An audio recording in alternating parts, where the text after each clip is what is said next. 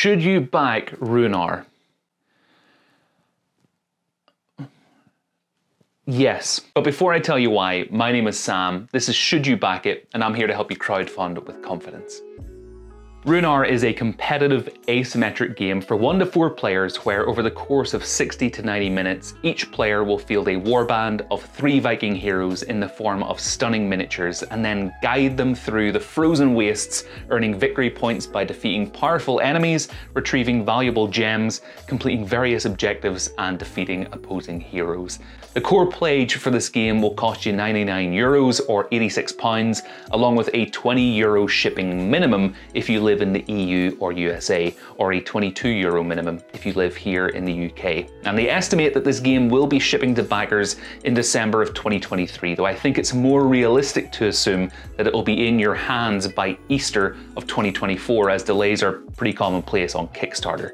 Speaking of which, before we take a deeper look at gameplay, let's do a risk assessment on the company behind this game. You see, whenever we back something on Kickstarter or any crowdfunding platform, it's always important to do some research on the company behind it. See how their past projects went, see how they handled everything, just to get a sense of what our experience could be as a backer of their game. Runar is being developed by Ludus Magnus Studios. This is their 12th game on Kickstarter. Their most recent campaign, The Breach, finished in June of 2022 and is in the Pledge Manager stage. Black Rose Rebirth was funded in September of 2021 and is in preparation for mass production of some of the components of that game. The game before that, Nova Aetas, which I think is how it's pronounced, is in mass production, but it is at this point delayed by a year, and it looks like it won't be shipping until mid-2023. I think part of the delay here, and on Dungeonology and Divide et Impera, which were the 2 campaigns they ran before that one, could be because we were all in COVID hell at that point and everything was pretty much delayed. But it hasn't stopped their backers feeling, quite rightly, annoyed. However, even with all of this, I believe we can give Ludus Magnus Studio an amber rating with regards to this risk assessment. Their games consistently rate well on Board Game Geek. However, their communication is inconsistent.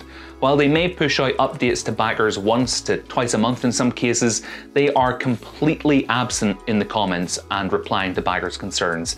Equally, a consistent concern that has been raised in a number of previous campaigns at this point is that they give the impression during their campaign that the game is further along in development than it actually is.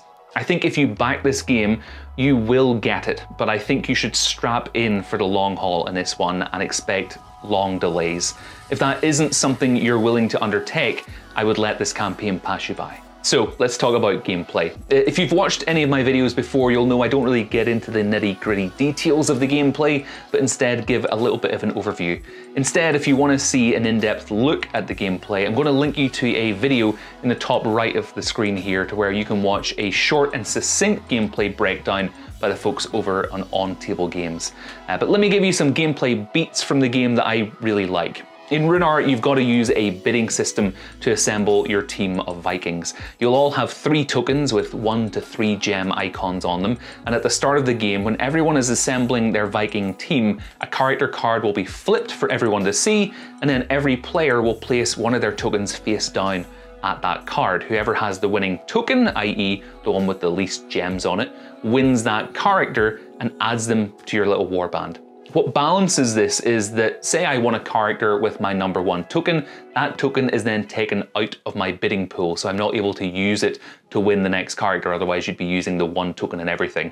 It encourages you as the player to really get tactical right from the outset and think about your play style so that you can strategically bid in order to get the characters you need to carry out your grand plans. One of the other things I like is the gameplay variety. There's quite a few different layouts and setups I saw for this game in the previews, and this variety combined with the variety that you can have just in the makeup of your Viking warband leads me to think that there's not only quite a bit of replayability to this game, but equally a nice amount of depth that will leave you with that feeling I love when you finish playing a game where you're sitting there. If you're me, you've probably lost, but it hits you, if I'd just done this on that turn with those guys, I might have won. And it's that feeling that gets you excited to get the game to the table again. For me, Runar is a game that seems poised to make you feel like that. This game is pricey though, especially if you're UK based like me and you'll have to add VAT on top of this.